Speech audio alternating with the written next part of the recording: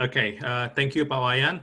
So welcome back again, everyone. So this is the second day of our symposium, so on language, health, and well-being.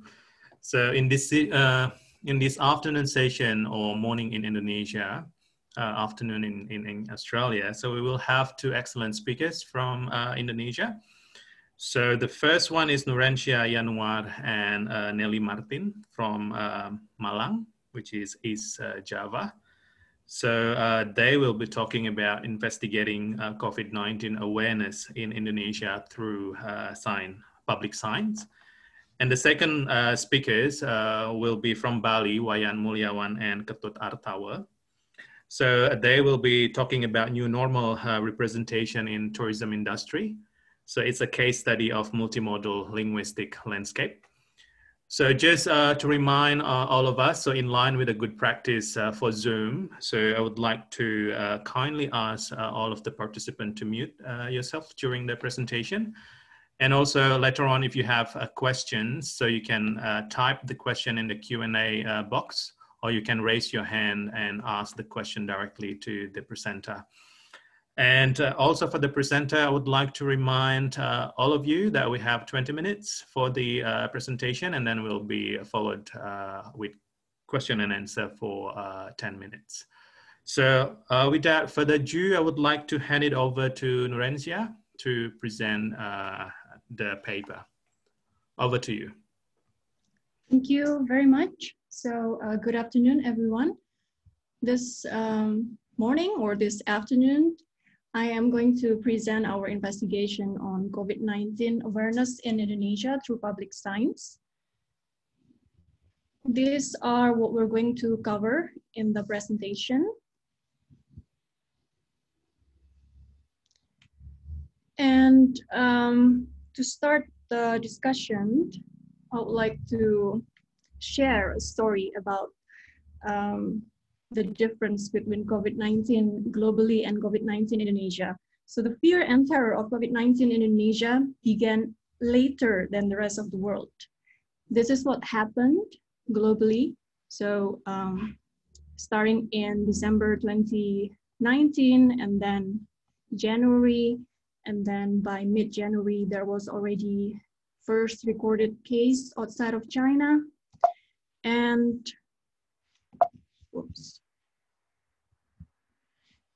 by the end of January, the situation at China is already deemed a very high risk by the WHO. But what about in Indonesia? By mid-January, people knew about the virus from international news, but they were unaware that the virus would affect their country as well. National news at that time was mainly covering the big flooding in Jakarta. Videos of people dancing in the middle of the flood were viral in social media, tagged with captions describing how these people were immune to COVID-19 because they are used to living in the slum of Jakarta. And in the following month, many people were scared of COVID-19 already. The number of international tourists plummeted, but life was still normal. And around mid-February, the Indonesian government even announced their international tourism policy that they had extra funding to invite more international visitors. But in the beginning of March, the president announced the first COVID-19 case, and then the situation started to change. Many schools and also universities asked their students to study from home, and they urged office workers to work from home. But only by the end of March, the government regulated a large-scale social restrictions, so much later than the world. And our research is conducted in twofold. So first is to explore the types of public science related to COVID-19 in Indonesia and investigate Indonesians' awareness of COVID-19. This is the research setting. So it's in my hometown, the second biggest city in Indonesia and home to 4 state universities. So there are so many young people in this city. And this is the ethnographic context of the research. People of Malang speak these languages: Indonesian, Javanese, Madurese, Walian, and also English. Walian is a youth language variety derived from Javanese and Indonesian. And this is how the languages positioned. The first is Indonesian. It's the national language. It's used in a formal situation and it's everywhere. And Javanese is a local language. Madurese is also a local language and used by minority of Madurese community. And Walian, as I said, is a youth language, and English is still considered a foreign language, despite the fact that it is learned since primary school. And our research was conducted within the span of around 9 months. So from April to November 2020, we took pictures of public signs around the city. And in October, we conducted short interviews on the spot with passerbys, and they are randomly selected. And in November, we had focus group discussions with university students. I am now based in Malang, and then the other researcher, Nelly Martin, she is based in New Zealand. And we noticed the striking difference between what happened in Indonesia and what happened in New Zealand during the pandemic. So that's why we are conducting this research. And this is how we selected the interviewees. They were selected randomly, and those passerbys happened to be present in the place where I was taking pictures. And the university students were invited through Google form. And the researcher, or I, did not know personally those interviewees, except for one person who happened to be a passerby. And the interview was conducted mainly in Indonesian with some Javanese and also English. And then the transcript was transcribed into English. All right, so now this is the findings of our research. We found out that the signs can be classified into 4 creators or endorsers. Yeah, so the first one is government, which includes municipality, police department, and also mass organizations, and people itself, so the residents, and business owners, because the signs were related to the restaurants, malls, shops, and also commercial advertisements. And we also have signs endorsed by other institutions, such as schools, universities, and hospitals. Okay, so this is the example of a sign put up by the government. So on 14 April 2020, the text is here. Let us unite together with the government, fight COVID-19. And we have a picture of the mayor and vice mayor of Malang. This is common to have the picture of the people in charge. And then this is from the police department. For now, please do not visit your hometown, guys. And this time is in Walian. This sign encourages people not to visit their hometown, because when the first news were delivered, people were afraid and they wanted to escape the city. And this is example of signs in the residential area put up by the people. So they encourage physical distancing, and they are very afraid of criminal search. Okay, so everywhere you start to see many signs being put up. And on the 29th of May, in this area, it was declared to be an area where people have to wear masks. And then the sign was given in Indonesian. And this is interesting because in front of this store in one of the biggest mall in the city, English was used. So the sign was given in full English. We've adopted new in-store procedures and so on. Okay, so everything here is written in English. And this one as well from a restaurant. So it describes the health protocols, washing hands, wearing mask, and also checking the temperature. And here is a sign put up in front of school, and they did not use text. Well, they did use text, but the texts were not that many. What is appearing more is the pictures, yeah. So symptoms and also steps to prevent COVID-19. And also this one is a post, yeah, in front of the university. People were stopped before entering the university. So it's interesting, the university is not on lockdown, yeah, because we still have to go to finish our job. But then what they did is asking people to be checked their body temperature. So these are the concurring themes in the signs. So actually the signs are already promoting awareness, and they stressed on new normal protocols. Okay, so physical distancing and also checking body temperature, wearing a mask, and staying where you are, do not go anywhere, wash your hands, and also doing self-isolation. So this is what is called as the new normal by the Indonesians. So life should go on as normal, only that you have to pay attention to these health protocols. So that's actually what's happening in Indonesia. And by looking at the signs, you can see some related health and social issues that happened during the pandemic.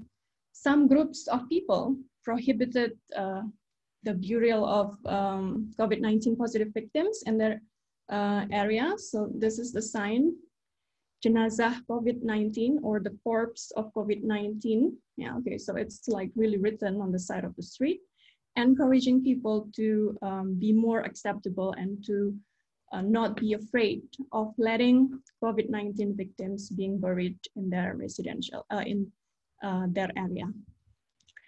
And this one was discussed before. So people were really afraid of criminal rates, and there was no economic assurance from the government. So it was quite scary at that time. And people were upset because they were not allowed to perform public religious activities. So this was discussion, and the government was accused of being a communist because they prohibited people from going to mosques or churches to perform religious activities. And this is a message from a church, and this one is a message from Islamic Tour and Travel. Now, what about people's awareness? This is what we gathered from the interviews and also focus group discussions.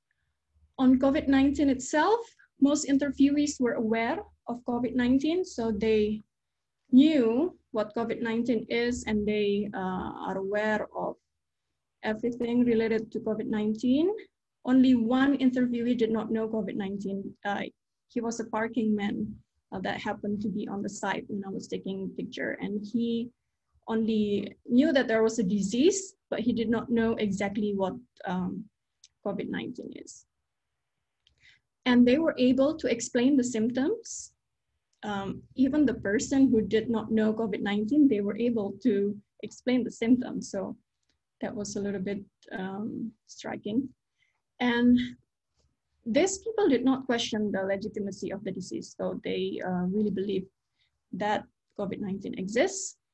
And related to the health protocols, they understood the protocols, what they need to do to prevent the disease. And they reported to have performed all the steps in the health protocols. So they really wash their hands and they wear a mask. Some of them claim that they had been more relaxed since the government introduced the term new normal. So they said that this is already a new normal, so everything should go back to normal. So they underlined the term normal. Yeah. And the interviews believe that the health protocols will protect them.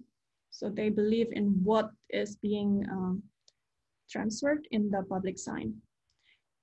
And about the public signs itself, they understood the messages written in Indonesian, or they have difficulties understanding the English signs.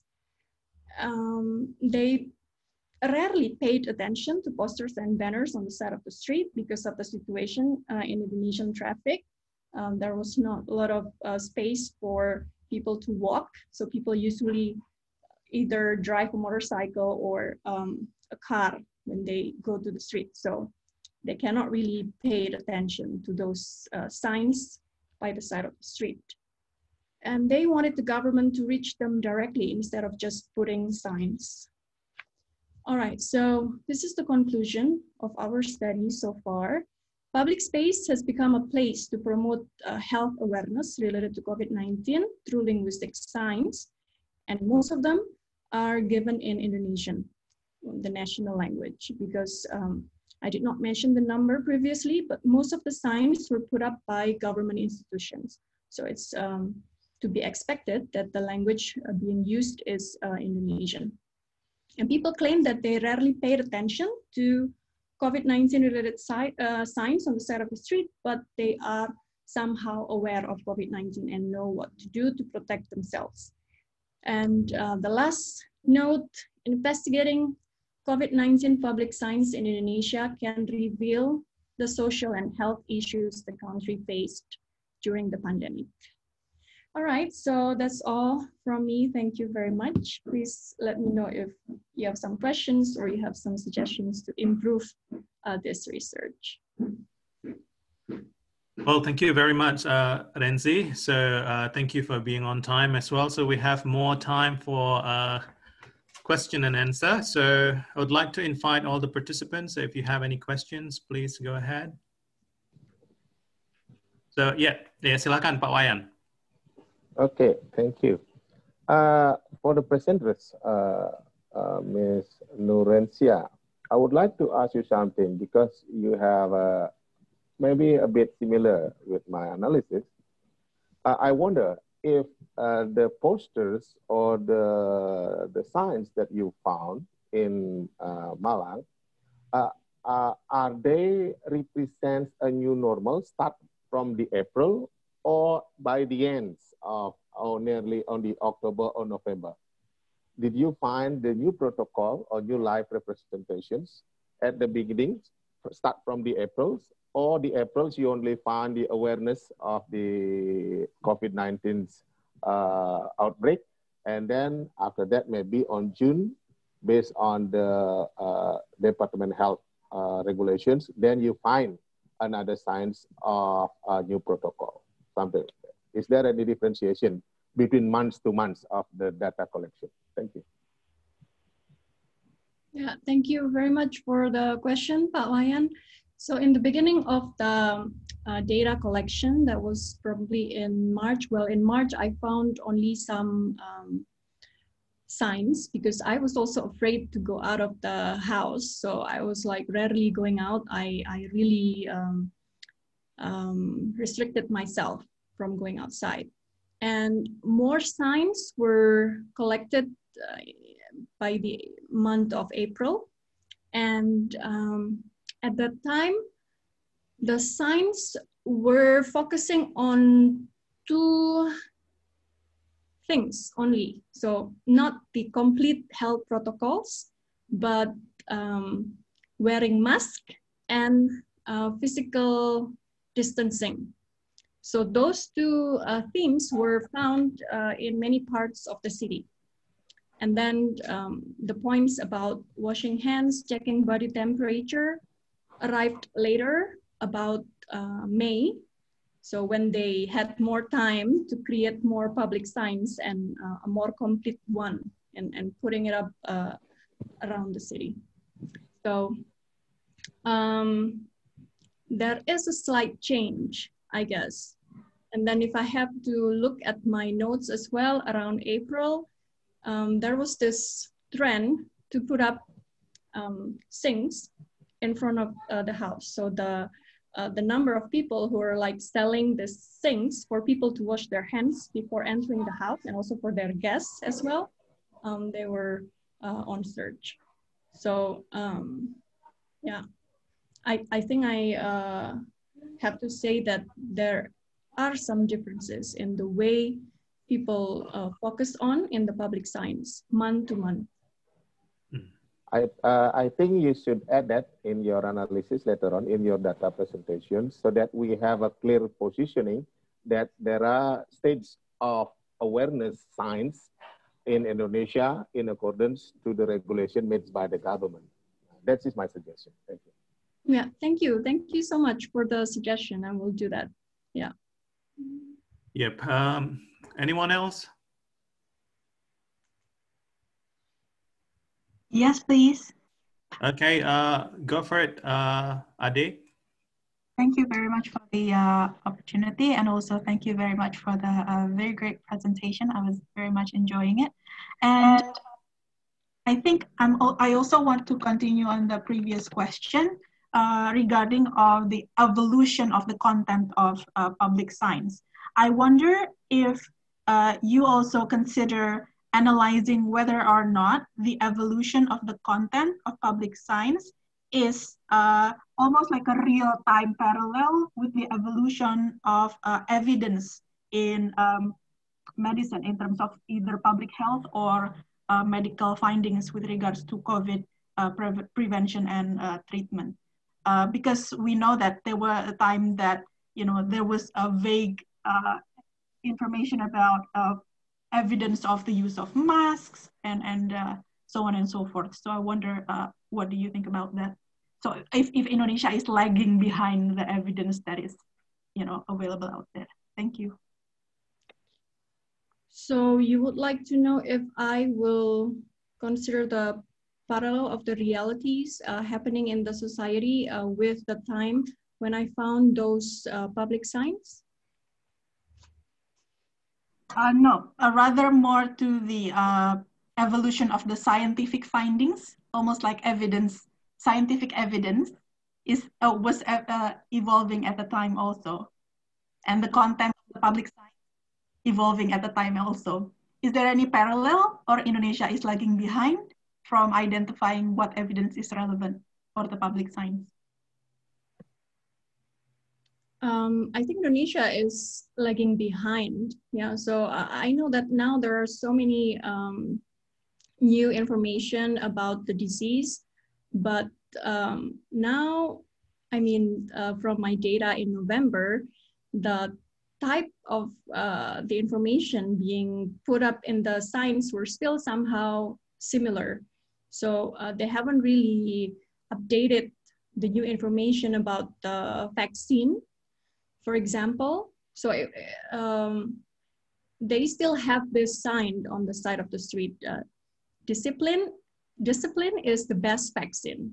So they still stressed on the information about the health protocols, but they did not really update the information about a new vaccine that is actually coming up.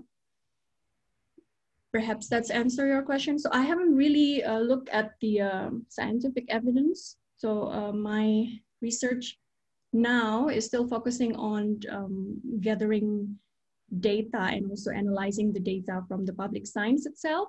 But yeah, I think we have to also add some more information from the scientific evidence. Yes, that answers my question. Thank you so much. Thank you. Thank you, Asti. So Nara, do you want to ask questions?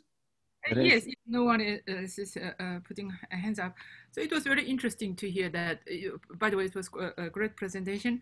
Very interesting to hear that the kind of immunity to the pandemic is because in Jakarta people used to live in a slum. So that is very interesting kind of idea. If I have correctly understood.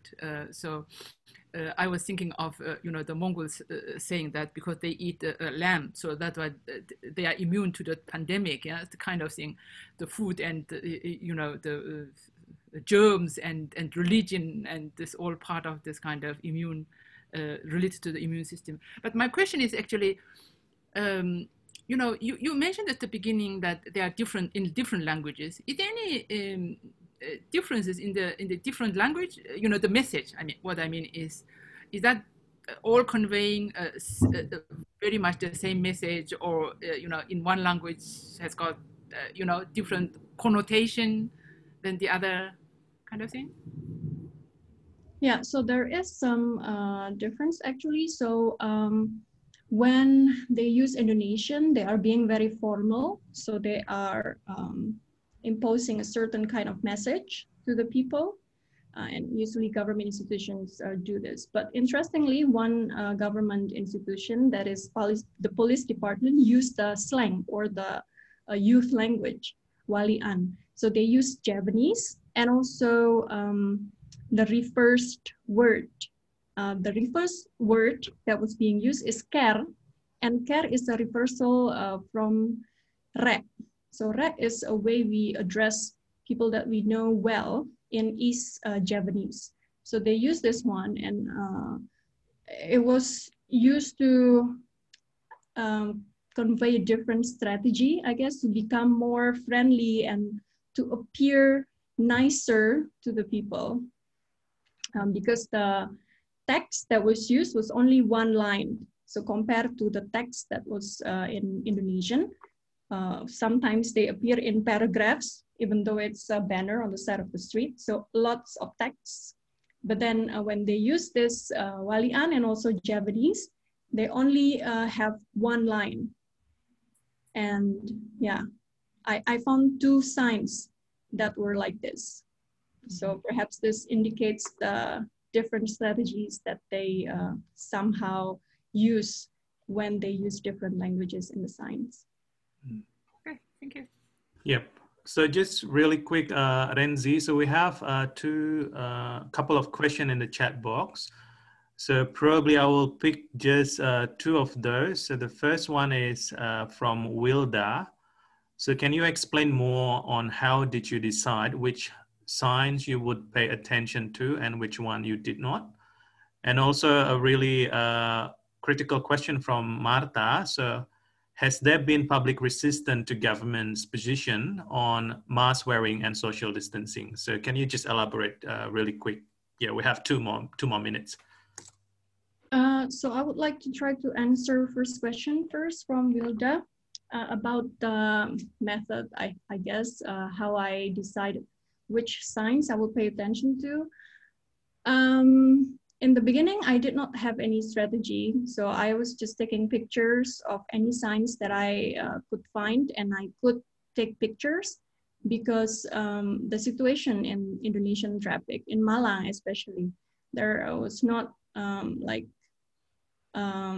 enough places to actually stop and take proper pictures. So I took pictures whenever I could. So that's why I used the word randomly selected. And I also, up to now, I also took pictures whenever I went. So this is, I guess, is also it's like the data is capturing my movement during the pandemic. So I did not really plan that I will go here and take pictures. Rather, I go somewhere based on my normal activities. And if I see signs that are in a position where I'm able to take pictures, then I will do that. So that's my method. Do you have some suggestions or maybe more criticism to this method? Well, yeah, so I am just going with the flow in this case. And the second question from Marta, has there been public resistance to government's position on mask wearing and social distancing? I could not really recall a big public resistance in the city, at least. So they obey the regulation. But I remember older people, like my father and also my neighbors who were older, they really had difficulties in following the mask wearing regulations, and also the not going to public religious activities. So they really had hard time on this. Yeah, so I guess that's also answering the social distancing thing. Yeah, so it's fine for them not to go to the office, but it's really difficult for them to not go to the mosque, because this is something religious, and they are afraid of the repercussions from God that they will receive. So, yeah. All right, thank you, Renzi. So it is really interesting research. So unfortunately, we have limited time, so we need to stop there. So if you have further questions, just directly send your question to Renzi and discuss that with Renzi. So thank you very much. I would like to invite the second speakers, Wayan Mulyawan, to present the paper. Over to you, Pak Wayan.